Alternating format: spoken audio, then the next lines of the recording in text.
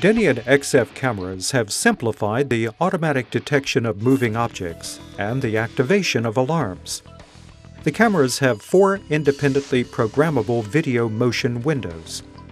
Video motion detection, also known as VMD, can alert the operator or start a recorder. VMD alarms can be displayed initially on the control room monitor, while a simultaneous signal starts a video recorder or switches the recording from time-lapsed to real-time mode.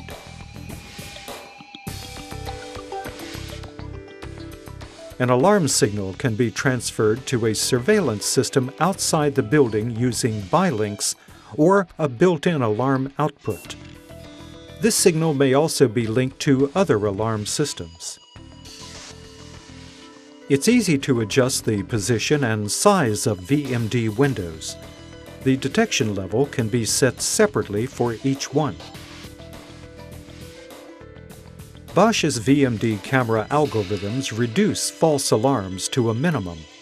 Standard cameras often see transitions from light to dark as movement and produce alarms. But the Denian XF recognizes turning lights on and off as global image changes, so it does not generate an alarm signal.